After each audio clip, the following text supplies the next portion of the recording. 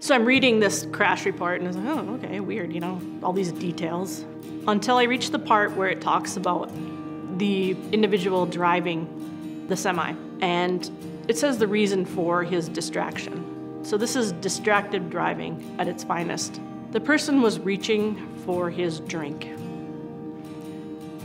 And as soon as I read that, I started to cry instantly because I'm like, I hope my family is worth more than your big gulp or your bottle of water, or whatever. Just the idea of that momentary distraction, wiping out a family, I don't think it's worth it.